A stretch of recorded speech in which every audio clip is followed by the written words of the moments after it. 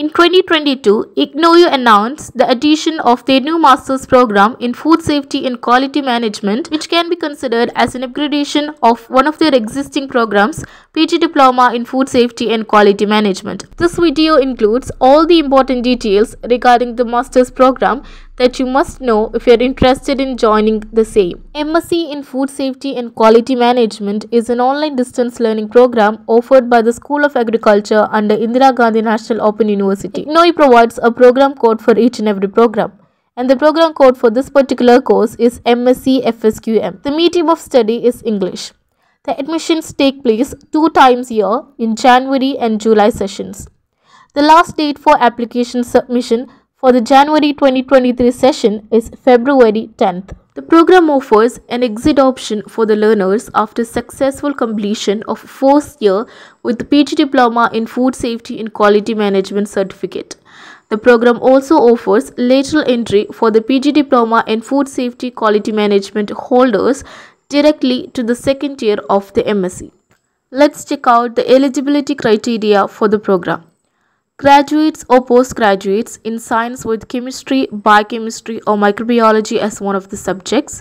Graduates or postgraduates in allied sciences like agriculture, food science, food technology, food and nutrition, engineering having chemistry and microbiology subjects, post-harvest technology, home science, life science, microbiology, biochemistry, biotechnology, horticulture, dairy technology, veterinary, fisheries, medical, dental, nursing, BAMS, BHMS, hotel management and catering, hospitality management, etc. are eligible to apply for this program.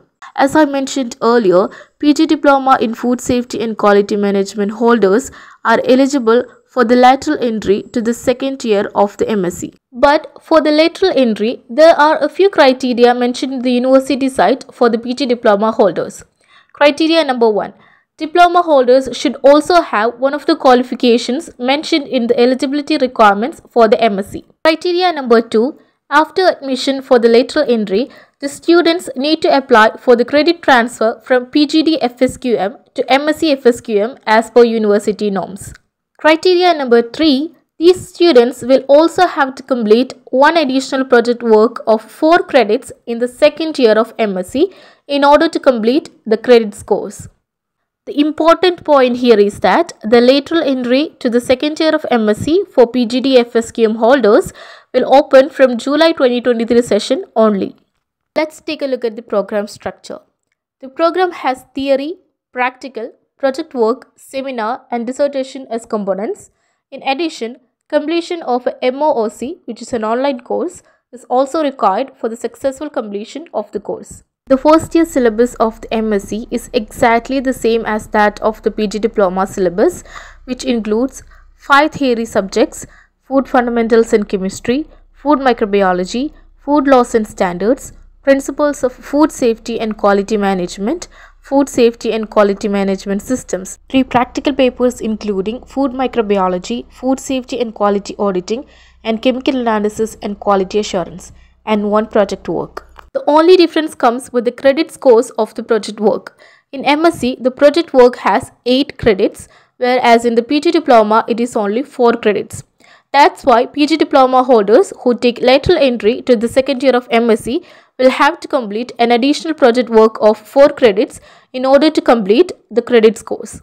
The second year syllabus consists of 4 theory papers: food toxicology and public health, food biotechnology, recent trends in food technology and safety, and research methodology, in addition to an online course on novel technologies for food processing and shelf life extension. Along with that, a seminar of 1 credit and a dissertation of 16 credits have to be completed for the award of certificate.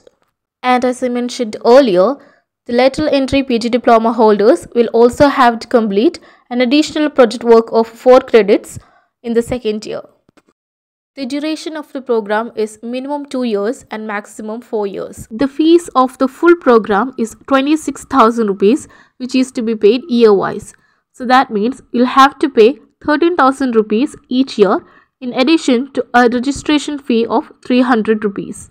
Classes for theory and practical sessions are held at the study centers, which are usually conducted on weekends. At least 75% attendance in practical sessions are essential to be eligible to attend practical examinations, which will be conducted in the study centers as well, according to the university schedules. Attending theory classes is not compulsory. Theory exams will be conducted 2 times a year in July and December terms. The pass percentage for the program is not specified in the university website.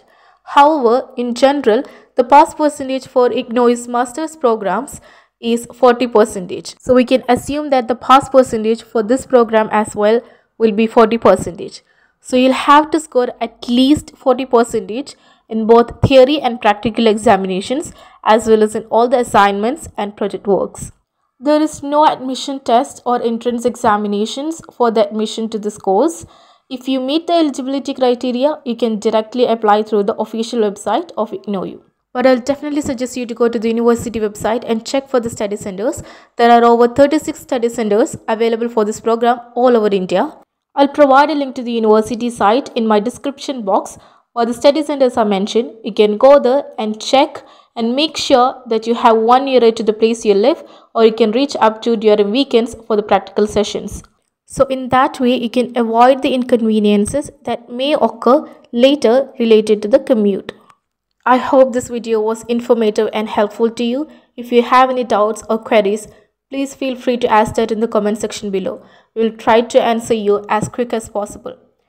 So for now, thank you for watching and happy learning.